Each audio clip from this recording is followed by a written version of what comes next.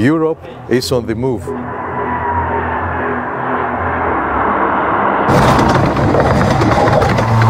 Hello, my fellow European citizens. Europe is on the move from electric vehicles and high-speed rail to debates about aviation emissions and urban mobility.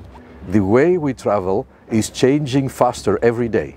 But are we really ready for this transition? Will the transport policies of Europe bring us closer to a cleaner and more sustainable future? Or will they create more challenges for businesses and consumers?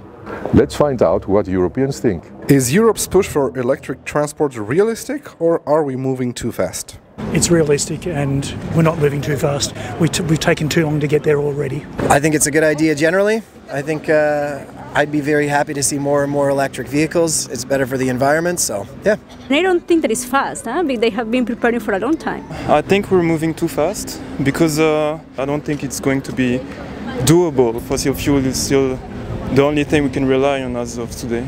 I think it's realistic. I think it's something we can do, yeah. Can high-speed rail replace short-haul flights, or do we still need aviation?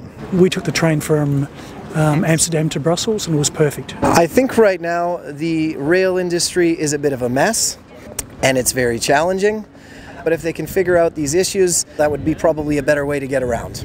I think that short flights, they should be replaced. That's for sure. I would love to see a world in which this could happen. We have to give priority to the planet and don't be selfish and think about the future. It could be a good option. For the trains, for example, here in Belgium, we have so many delays. I think people generally will still feel that they need aviation. Will cities become fully car-free, or is private transport here to stay? For us, it's here to stay.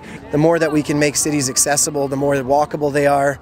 Being from Canada, everybody where I'm from, it's impossible to get around without a vehicle, and it's quite a tragedy. One of the reasons I love living here in Brussels is that I have been living here for over 10 years and I still don't need a car. A private transport, it will stay, but it won't be as big as it is right now. I think that the cars are here to stay for quite a bit.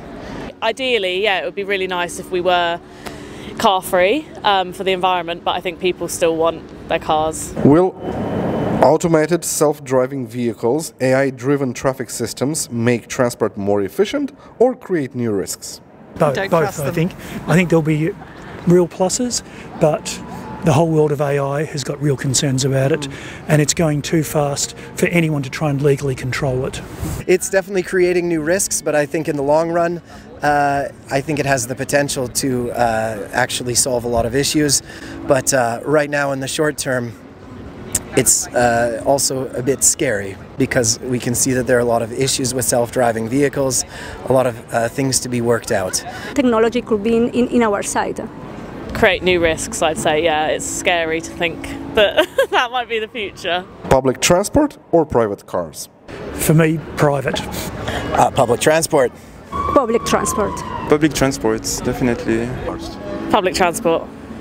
Expanding highways or investing in high-speed rails? Investing in high-speed trains. High-speed trains, baby. I love it. So for us in Australia, the cars I think are still probably the way to go, but if we could organise it quickly and get it built quickly, it would be much better. They're so much more comfortable than buses, much more comfortable, less hassleable than planes. So definitely, yeah. Investing in high-speed trains. Which is the smallest polluter? Cars, planes, trains, or ships? Probably planes. It would probably be cars or planes, but I don't know for sure. Trains, I think. I'd say maybe ships. Maybe ships. Car types in the future: petrol, electric, or hydrogen? A lot of people are starting to say hydrogen. The fact that it creates almost zero pollution should be the best way forward.